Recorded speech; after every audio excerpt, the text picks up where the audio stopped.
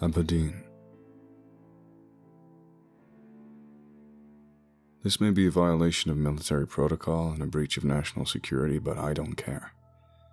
I don't think my superiors care either. None of us know what to make of what we found lurking in those dark waters. And none of us want to be the ones to decide what to do, for fear of making the situation worse.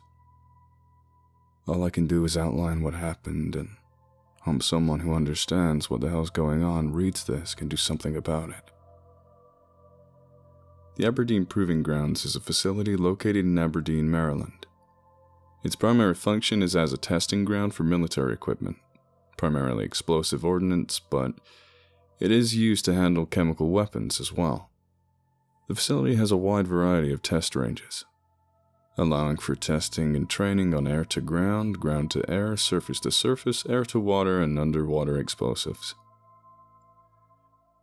It's this last one that's the source to the current situation that's led me to question what we know about reality.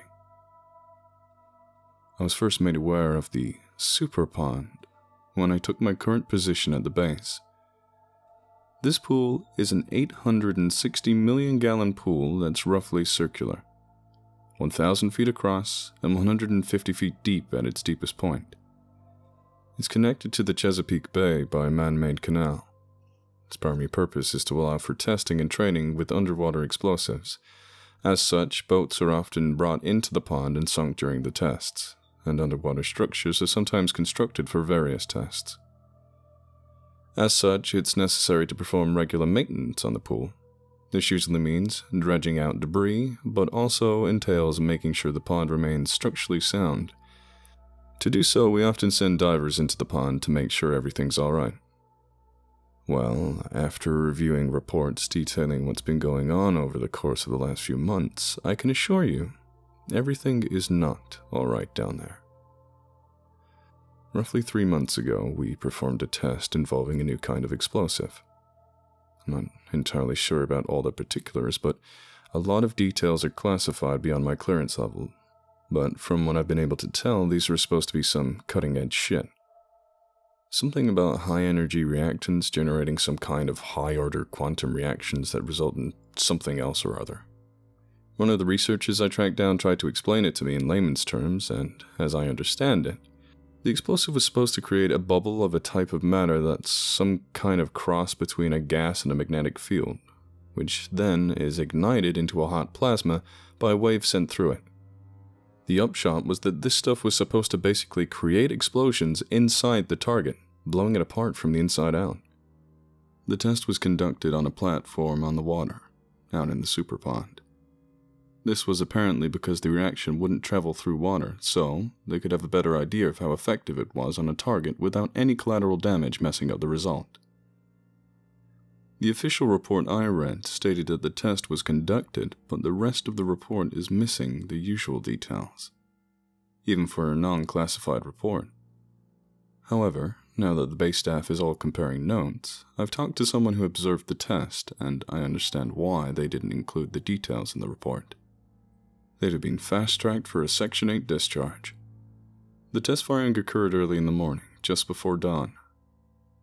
They had floated a metal barge with the test device in the center of the pond, and several sensors were arrayed on the barge and the shoreline. When they flicked the switch, the observer said there was a delay before the explosion. But in the delay, he swears he saw an air ripple travel towards the device before a bright flash and a loud boom. Waves kicked up and the barge was tossed about. However, when they could see the barge again, it appeared to be totally intact without so much as a scorch mark on the surface, while the explosive device was no longer visible. While this was deeply unusual, it wasn't until they pulled the barge into the canal dock that they saw just how unusual. Apparently, when they pulled the barge out of the water, they discovered that the bottom of the barge had a huge crater in it. It resembled an exit wound from a gunshot, but there was no hole on the other side of the plate. Not even a pinhole. The explosion apparently had occurred under the device, just under the surface of the metal barge, and traveling downwards into the water. The test sensors showed the flash of light had unusual qualities, something about contradictory wavelengths and impossible color band gaps. Testing of barge and air around the site showed no signs of radiation or particulates, but did register an unusual pressure wave in the instance between the trigger and the actual explosion. The scientists marked the test as a failure, but said the data would be enough to keep them busy for a while. For the next couple of weeks, the pond sat empty. That isn't to say, however, that nothing happened there. Base security reported hearing weird noises in the vicinity of the pond, usually low booms. When I pressed a couple of them about it this week, they added that there were other things they had heard but didn't include in their reports. These were divided into two categories. The first group was described to me by one guard as the sound of rushing wind, but backwards and inside out. Not sure what the hell that means, but the other guard I talked to said that it was a good description. The second group was odd flashes in the pond. Most of the guards had chalked these up to tricks of the light or their eyes, since they were usually very brief and had an odd quality to them. Again, when I pressed, all I got was some gibberish. This time about the lights being at the wrong depth of vision and angle for them to be appearing where they saw them. Move forward to 2 months ago, when we had training exercises involving an underwater demolitions practice in the pond. I won't elaborate on who, what, or how many, since it's not relevant to the story, and while I may be disclosing top-secret information, I'm not giving out any more than I feel is necessary. What I will say is the people involved in the operation were people I would consider very level-headed, calm individuals, whose job description involves remaining cool under pressure and relaying accurate information about their surroundings under pressure. So please understand that when I relay this next part of the story. We had dropped an underwater structure, designed to be a mock-up of something else, of their target into the center of the pond. And the training was to make the dive, ascertain how the target had settled, and demolish it with minimum amount of surface disturbance. This meant, necessarily, that they would have no data about the conditions at the bottom of the pond. To further enhance this, we'd postponed a couple of maintenance dives till after the operation in order to ensure there was no data about the actual constructions down there.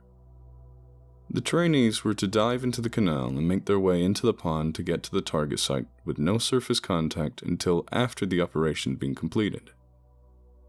That particular exercise went off without a hitch, but the reports filed by the team detailing their dive were deeply troubling. It started with a section about the unusual currents the team had encountered upon entering the lagoon. Cross currents, eddies, and the like. Not the conditions you'd expect in a man-made pond with only one connection to tidal water. The couple also noted unusual temperature variations over the course of a couple yards. But most disturbing was the report from the team leader, who had included a bit on the excellent job we'd done in giving them an unexpected situation to work through. The addition of coral reefs to the bottom of the pond forced them to circumnavigate their way to the target. It was the type of thing that could catch a team off guard in the field. He did note, however, that whatever we'd painted them with killed the effectiveness some, because it had glowed faintly in a variety of colors, making it easier to avoid them in the dark water. This was startling because we'd put nothing down there like that. Moreover, this was a man-made body of water. It was far too cold for a coral reef to grow in. After reviewing these reports, the maintenance team decided to send a diver down to see what the hell was going on down there. Armed with an underwater camera and a full dive gear, he descended into the center of the pond just after noon. Around 12:45, there was a long, low booming sound and waves formed on the surface of the pond. The diver became unresponsive to tugs on his safety tether at this time, and the decision was made to pull him up. At 12:52, he was hauled from the water, and it soon became clear he was dead. His underwater camera was missing, and he looked like he'd been struck by a truck. His body was a rag doll, and the autopsy would show that almost every bone in his body was broken. Not just broken, splintered, actually. It was ruled that he'd accidentally stumbled across an unexploded ordnance and had been killed by the resulting concussion wave. Underwater, explosions are even more dangerous than on the surface, because water is a far better conductor of pressure and increases the force of the explosion beyond what it would be in open air. 3 weeks after the diver was killed, after additional safety training and other closing the barn door after the cows got out activities that follow a tragic event, we sent down 2 more divers to perform some delayed maintenance in addition to trying to find what the training exercise had seen. This time they were outfitted with breathing hoses rather than dive gear, and were tethered to each other for additional security. Everything was going smoothly until 2:15 p.m., when I observed unusual lights under the surface of the water in what I judged to be the vicinity of our divers. What I noticed most about the lights was the quality of their light. They seemed to be very dim and pulsing, but the light didn't seem to be refracted by the water. It was like I was looking across a very wide, empty field at a candle flame. The light seemed to move slowly, and it was impossible to tell how many of them there were. They simply moved closer together, encircling something. Too late, I realized what this meant. All at once, the lights went out, and there was a thunderous boom and a plume of water shot up from the pond over where the lights had been. I had been too mesmerized by what I was seeing, and I will never, never forgive myself for failing my 2 fellow servicemen that day. When we pulled them up, miraculously, one of them was still alive, despite massive blunt force trauma wounds. As we rushed him to the shore, he strained to speak, but all that came out were broken whispers about living lights and growing down there. By the time they managed to get him to the hospital, he had succumbed to his injuries. After this, the brass went full damage control mode. No one else was allowed in the pond till the situation had been evaluated. Of course, how they had planned to do this without going down there was anyone's guess. As the safety reviews and record searches of what had been tested in that area of the pond were undertaken, I came to a decision. I had made a terrible mistake that had cost the lives of 2 men, and I somehow had to atone. A review of the previous month's accident confirmed my suspicion. The incidents had occurred in roughly the same area, and so I decided to take a blind guilty shot. A late-night dive with only a single light would prove to me that my decision had been the correct one. I was on the floor of the lagoon for less than 30 seconds before I found what I'd been looking for. As I recovered the item, I noticed a faint glow starting to grow behind me, and once I secured the item, I didn't even spare a second glance before I dropped my weight belt and rocketed to the surface. The next day, I took the crushed camera that I had recovered from the bottom of the dark depths to the IT department. I convinced them that it was my own personal underwater camera that I had stupidly backed over with my car, and that I'd owe them big time if they could extract the vacation footage that was in it for me. They happily obliged. I was in the room when the guy managed to get the memory connected to a spare PC. What we saw when we viewed the footage is not something I'm ever going to be able to forget. The footage starts off with a surface check of the camera before cutting out and coming back when the diver had gotten down far enough to warrant turning it on. The next 10 minutes after this document the coral reefs that had been previously reported.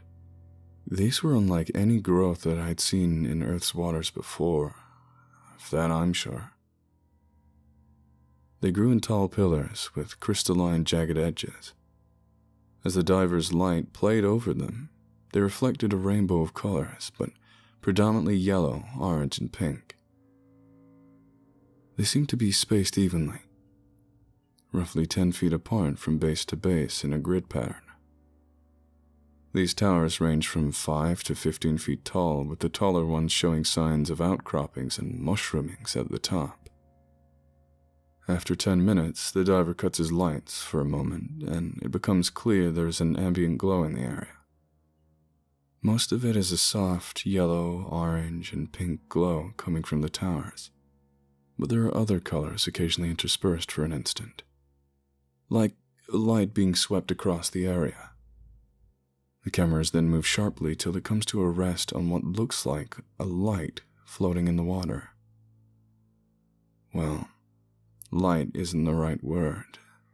It looks more like a lens flare that's been hanging in the water. I'm not sure if this is what it actually looks like, or if something about the digital medium of the camera prevented it from recording what's in the center of that halo. Because the pixels at the center of the concentric circles appear as the garbled error pixels you sometimes get when a video is missing a key frame. However, once the camera shifts enough or the light moves, it's impossible to tell from the camera angle. The pixels snap back to normal.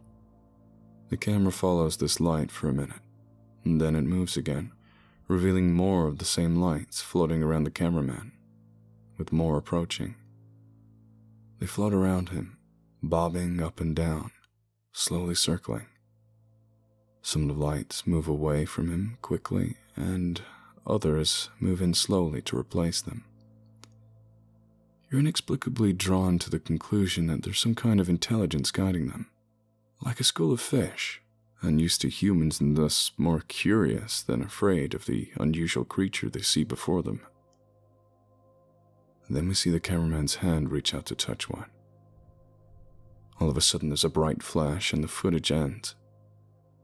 A frame-by-frame analysis of the footage seems to show the light halos begin to contract as the hand makes contact with them.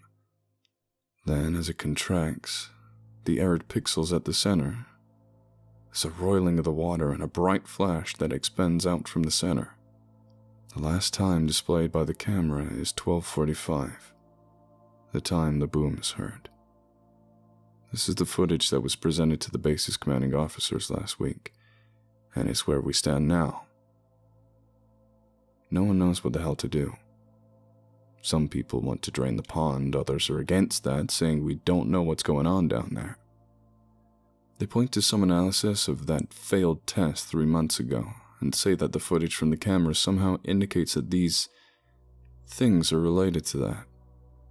They maintain that the water in the pond might be the only thing keeping them stable, and that removing the water might cause a catastrophic result.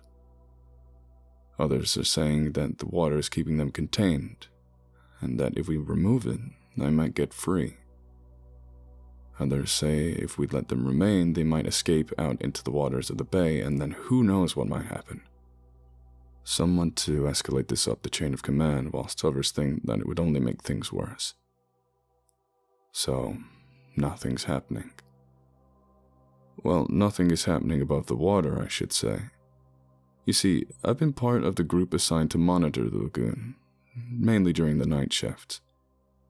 So I've noticed that as of 2 days ago, there's now a soft yellow, orange, and pink glow coming from below the surface on the far side of the lagoon, like something is slowly coming towards the surface. What's worse, though, is that it's also slowly spreading out. I estimate that it's only a couple of days now until it reaches the canal doors.